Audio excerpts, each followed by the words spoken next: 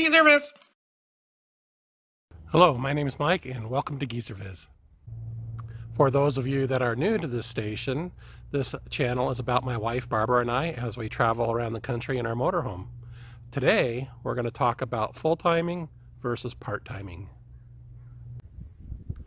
So let's talk a little bit about full-timing. My wife Barbara and I travel in our motorhome. We moved in October 2018 and then we hit the road in January 2019. And we spent a few months on the road as our first trip and traveled the Southwest mainly. That's in season 1 of Geezerviz. And then came home for the summer. Our plan was to live in the motorhome for the summer, take season 2 on the road, and come back again for the summer in the Pacific Northwest because, hey, this is a beautiful place in the summertime. And while we were here, we decided, you know, we really do want a house. And we were going to buy one eventually anyway, because even though you are full-timing, you're probably not going to full-time for the rest of your life. And so you need an exit strategy for when full-timing is no longer an opportunity. And so that's what we did, is we decided to buy the house now rather than wait. So right behind me here, you will see the house.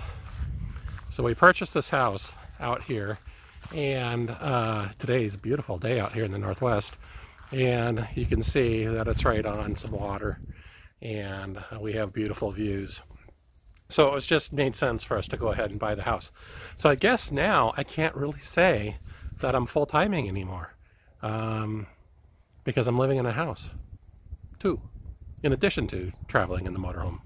When I talk about full-time RV living, there's different definitions that people use for that. But for me, full-time RV living means you're in your motorhome, that's your primary residence, and you're actually traveling in it. Some people have RVs that they park in their mom's backyard and they live in it. To me, that's not full-time RV living. That's just living in your mom's backyard. But it's those folks that have an RV, that use it, that travel in it. To me, that is full-time RV living. You can stay in one spot for a long time, but that is your primary residence. So that's good to do that, and it's fun to do that, but it's not always an option for the rest of your life. There's going to come a time when you're a little bit older and maybe driving around isn't what you want to do anymore. When I think of part-time living, that's more the snowbird. The snowbird mentality, where you go someplace and you usually do that during the winter months. You head towards the sunny weather and then come home for the summer months. That's for the people who live in the north. I suppose there's reverse snowbirders that live in the south. When it gets too hot in the south, they head north. So but I still think in order to be considered an RVer, you need to travel around. I know there's snowbirders that just go to the same location year after year after year. And we're going to go back to Parker, Arizona, but that's not going to be something we're going to do all the time. How boring. There is so many places in this great country to see. And you really want to get in your vehicle, see those things, and do those activities. And that's what this channel is all about, right? So it's going around and visiting the different places and seeing sites that I haven't been able to see when I was working because time was short.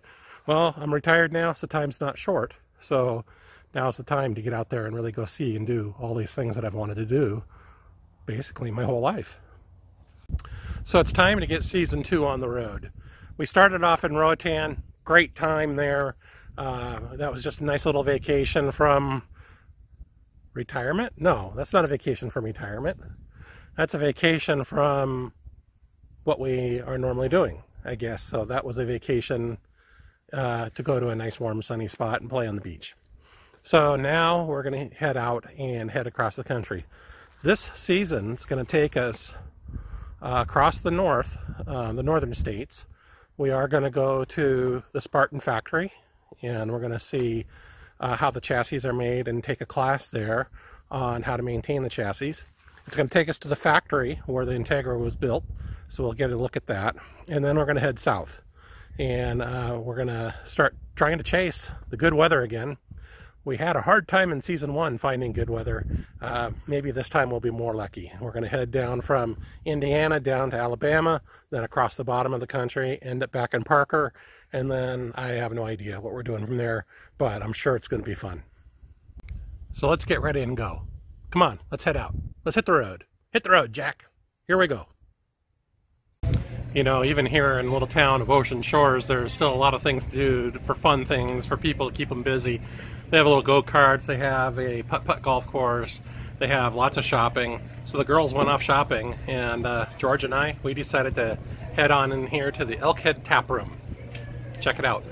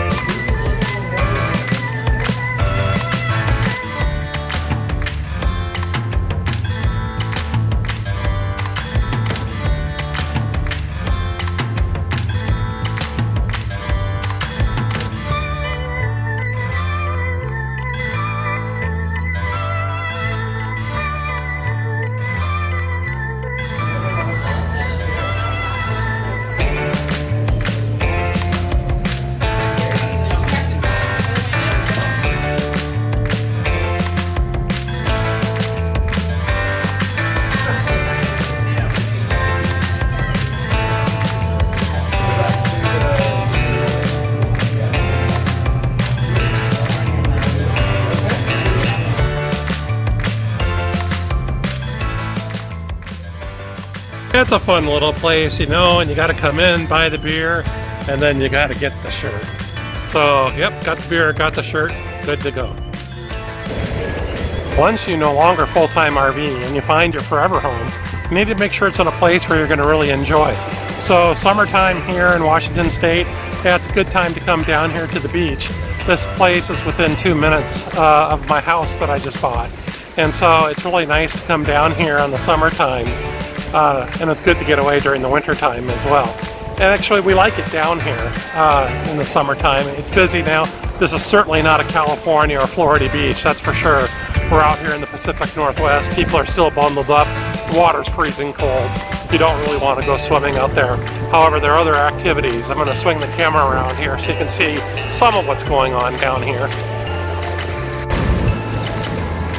So there you go. You can see that they've got some of the surf or flyboarding. I don't know what it is called, kiteboarding.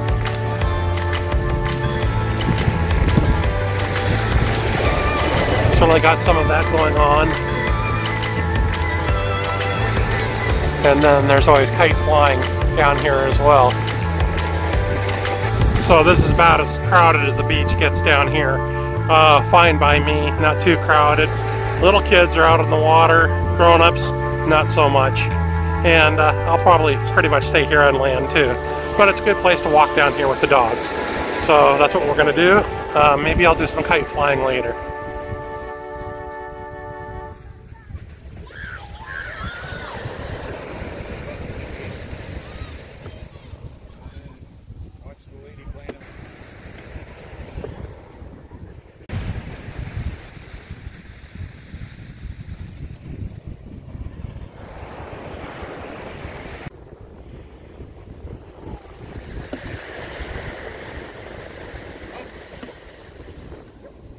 And if you ever get tired just flying kites and hanging around down here on the beach, you can always build a fort. Check it out.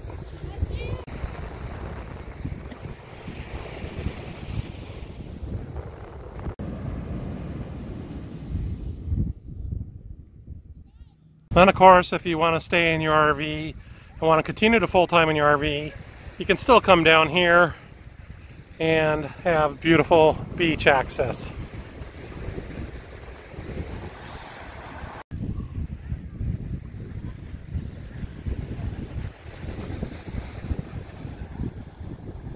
Good morning, campers. Well, today, season 2 is finally here.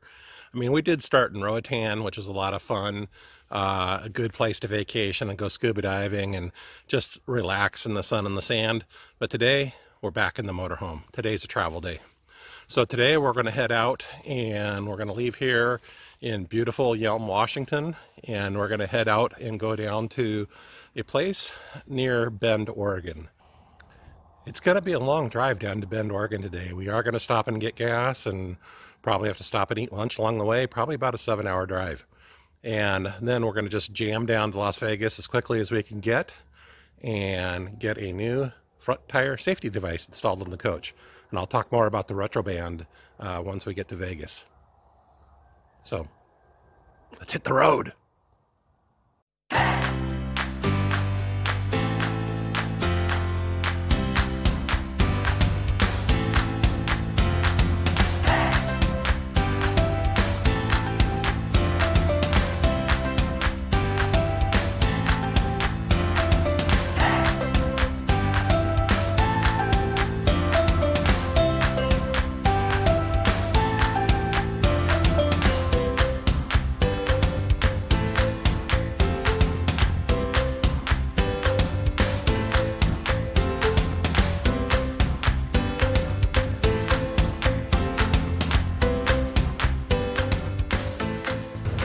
Well, we're spending our first night here at Cascade Meadows RV Resort.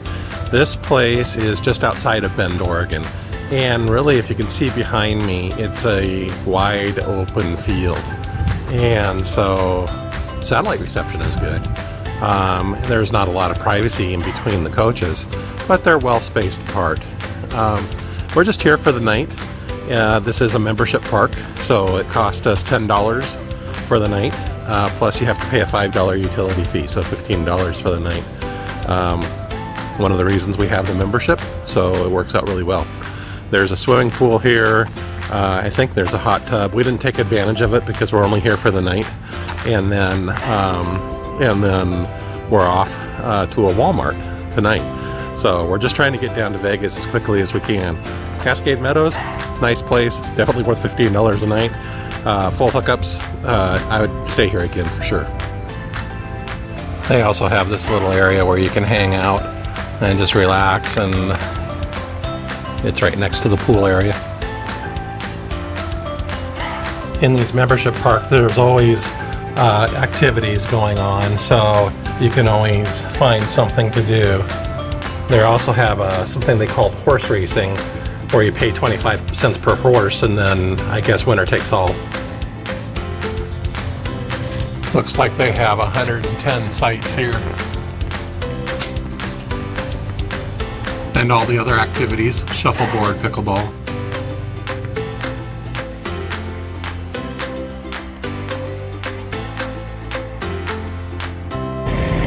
Good morning. Well, we've made it to Winnemucca, Nevada. So about another 7 hours and we'll be in Vegas. And we are here at the beautiful camping spot. There you go, Walmart. It's one of the spots that does allow camping here, and you can see that there's a number of rigs around me as well. There's signs that say no overnight camping, or no overnight parking, I guess. It's not camping, we're parking. We did put the slides out. Really, that's not good etiquette to do that, but we needed the space to move around in there, and so we found a little spot that allows us to do that. Driving down here, it was really interesting. We went up around Mount Hood, and it was beautiful up there, going in and out of forest and national parks, and then not national parks, but national forest. And then coming down the backside, it really got dry and arid, and lots of sagebrush, and then as we got lower, it turned into farmland. And so it was really interesting the further you drove, how the different topography changed. And then once we got out of the national forest, it was flat and there was nothing around. There must have been 200 miles that we drove before we even saw a house. It's a wide open country out here, and in northern Nevada and southern Oregon. So here we go, about 7 hours to Vegas, heading out.